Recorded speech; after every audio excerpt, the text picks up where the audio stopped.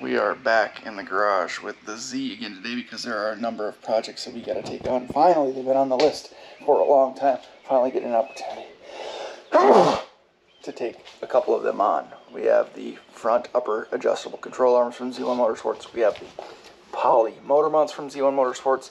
And we also have the Plenum spacer from Z1 Motorsports. Big shout out to Z1 Motorsports for the hookup and the support for this 350Z project. Looking forward to getting these done. Also have new tie rods. I don't know if I want to take those on right now, but we have them to change them, and if we get a little time to do it, we might include them. In this video, we're going to be installing what some people consider one of the best upgrades, best modifications for the 350Z DE, and that is the Plenum spacer from Z1 Motorsports. Apparently, it gives you a nice little kick, a nice little bit of additional throttle response, so looking forward to installing this one finally. And while we're at it, we're going to paint the manifold itself and just help clean up the engine bay a little bit. So let's get it.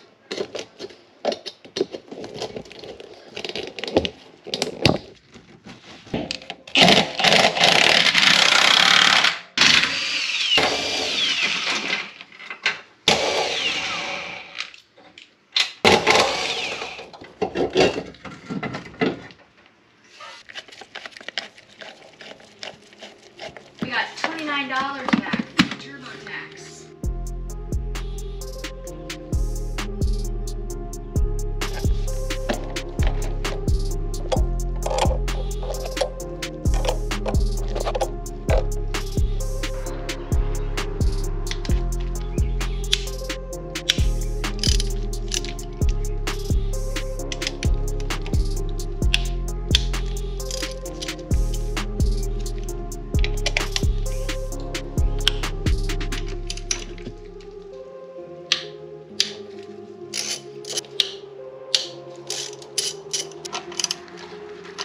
$15, $16,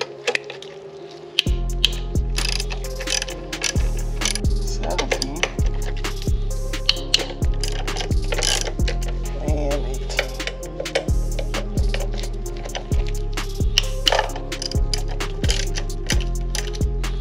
So what I've done is just gone around and snapped them all loose. Now I'm going to actually remove them and place them on the board. I've actually cut little openings in all of the spots, so we have them all in the right place so we don't lose them. But you want to loosen them or crack them loose in the order that is given in the instructions, just so pressure is released, and then you want to tighten them down in the correct order as well. So we'll just start pulling them out.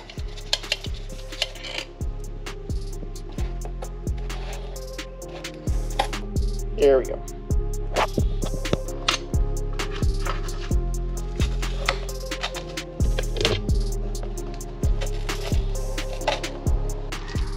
These are all 10mm, by the way. So you can see we have them all put in their places. Number 12 and 17 are nuts. So just have it off here in an area that we shouldn't mess with. We shouldn't kick it or run into it. So those should all stay perfectly in place now. We just have to disconnect this plug, disconnect this little tube here, disconnect this tube. There may be something underneath the throttle body.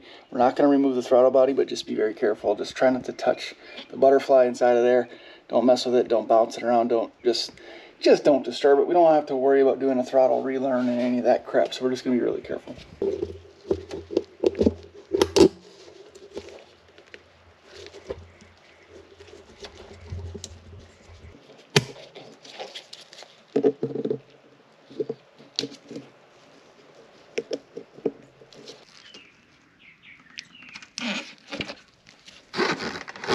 There is a hose on the underside under there. Just gotta get in the tight spot to lower the clamp.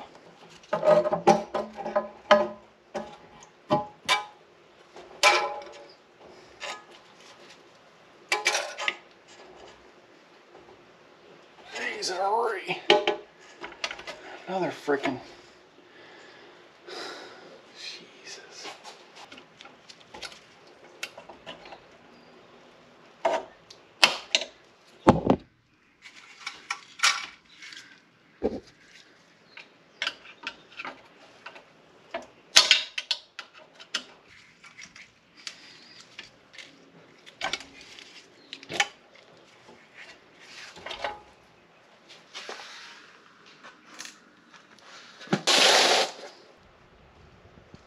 Doesn't look too bad under here. Just gonna make sure this metal gasket gets down nice and flat.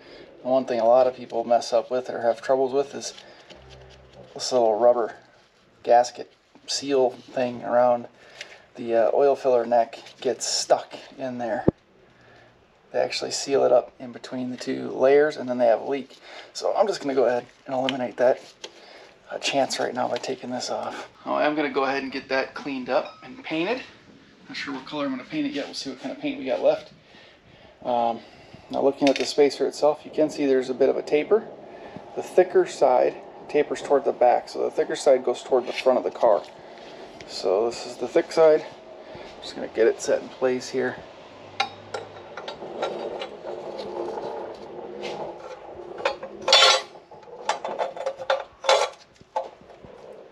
Okay, lays down and nice.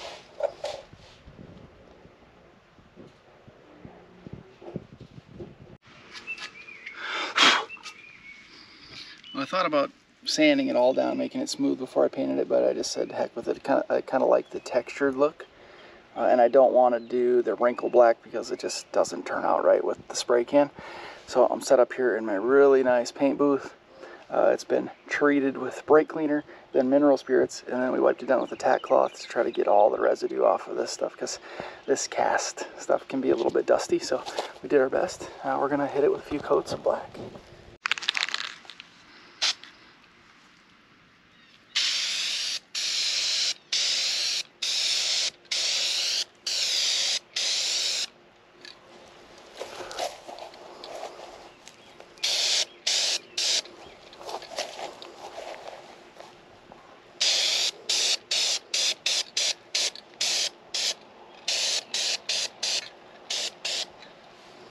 This is just a light dusting to make sure it gets good adhesion, and we'll go over it with a couple more heavier coats. First light coat is down. I'll let it sit for about 5 or 6 minutes. It's pretty warm outside with a little bit of breeze, so it's gonna dry and tack up pretty good.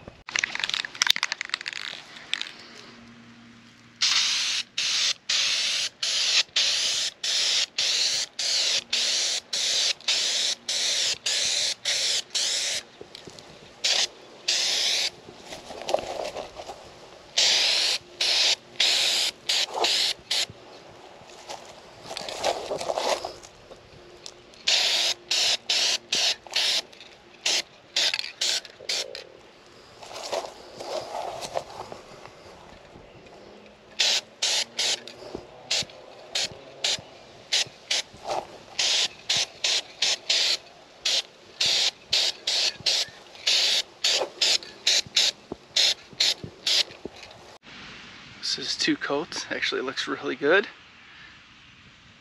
Let it cure up just for another few minutes or so.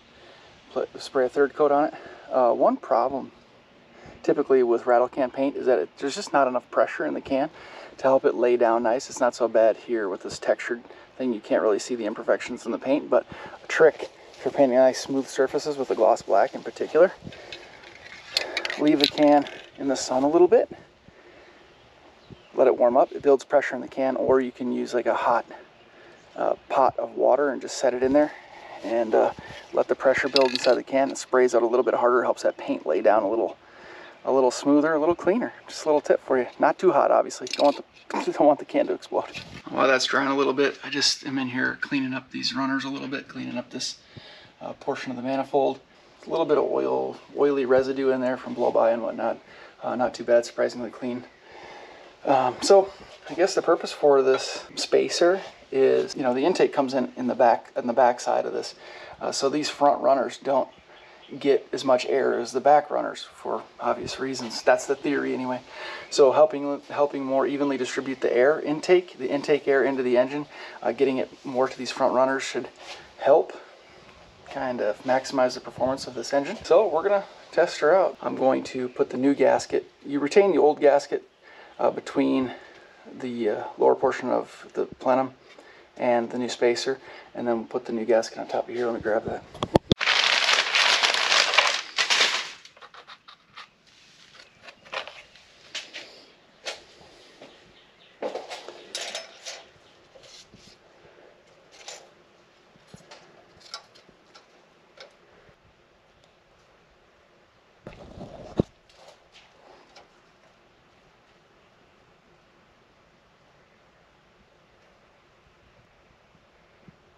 a tiny bit of gold left, so I snuck a little accent there on the throttle body. I think it looks nice. Matches the calipers, so keep things consistent. The red, black, and gold is the color combination for this 350Z. Let that dry a little bit longer. I'll put her on. I also got this driver's side PCV hose. I accidentally got the wrong one because it ends up being hidden back in here, but it replaces this guy here, which connects to the underside of your cold air intake or your intake. So I'm just going to pull that off, transfer the clamps over to this one, get it ready for install.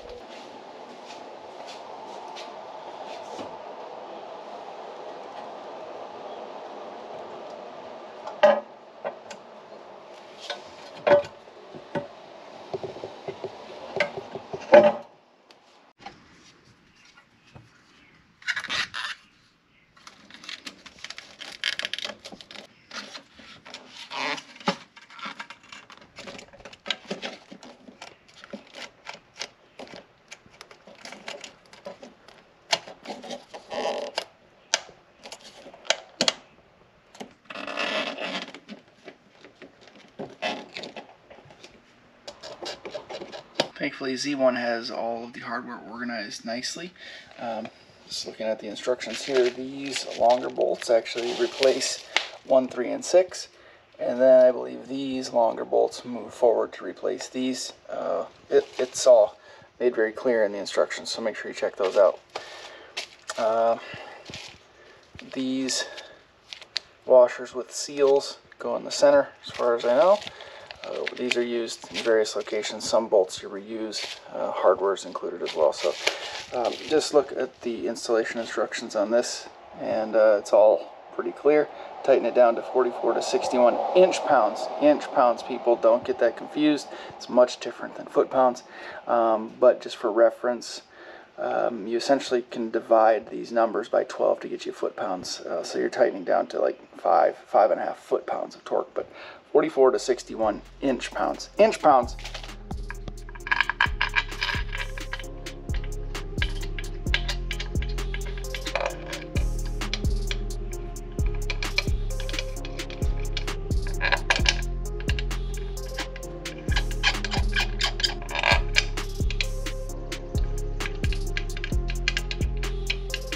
And there it is. Gotta say, it looks pretty damn good. With a little bit of a gold accent there. Maybe we'll put another Speed Culture decal on here somewhere just to kind of sneak one in. So we got one at every angle, but it's looking sharp.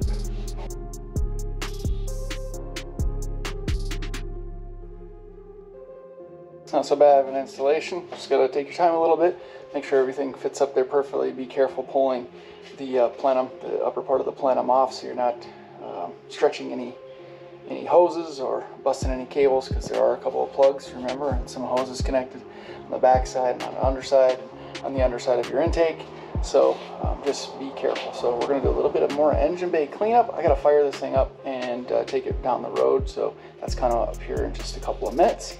And then we have control arms, motor mounts, and some other things to do to this car. So I hope you guys will stick around. But let's get the car down, get it on the road, see if it runs. This is the moment of truth.